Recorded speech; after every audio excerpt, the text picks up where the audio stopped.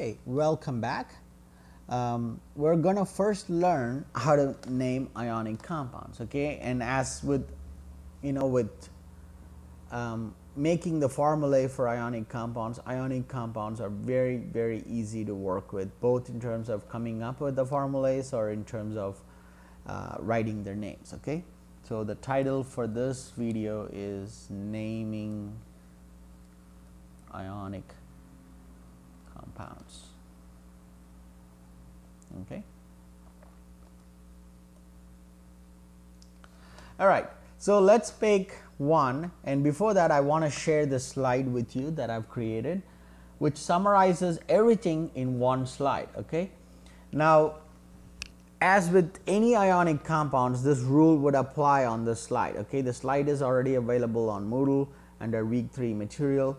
So just look for ionic compounds slide. Okay. PowerPoints. Okay.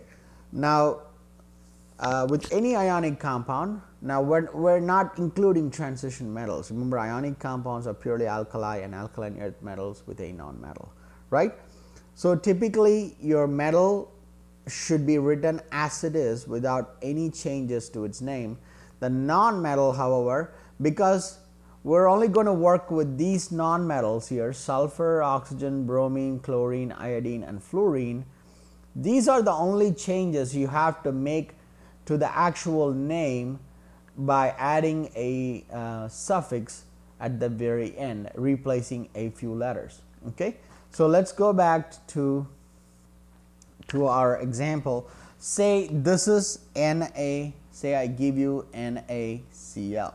Okay, this is a formulae and you have to write the name. As I said, the metal always appears first in any even in covalent compounds. You saw the one that donates appeared first and the one that accepts appeared after. That's kind of a trend. So this is your metal, this is your non-metal, right?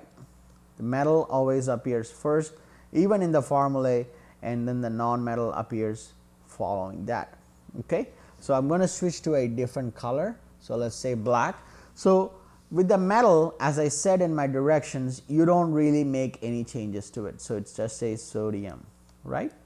Now, the non-metal, if it ends with an INE, like chlorine, okay, this is chlorine. If it ends with an INE, it's replaced by IDE. Now, there is no magic way to teach this other than just say this is fact. Okay, there are some times in a chemistry class where you do run into some facts that no matter how many different ways it's taught, it is a fact in the end.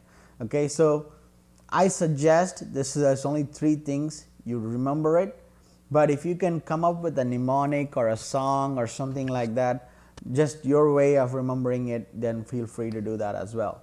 All right, so chlorine would be, you just change only the INE part to the IDE part, so sodium chloride.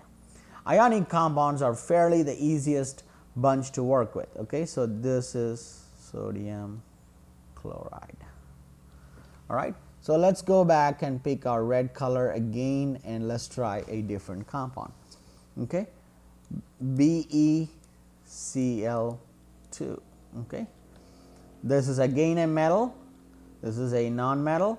So the metal part is written as it is.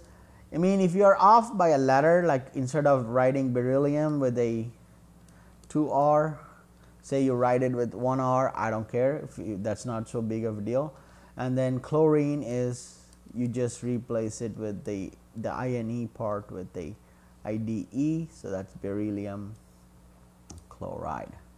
Okay, now I did have other things. So sodium, let's say I give you this.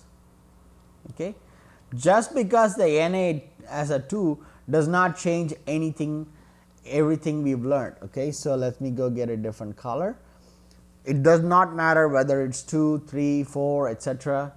Sodium is a metal, that's all matters. Okay, so sodium.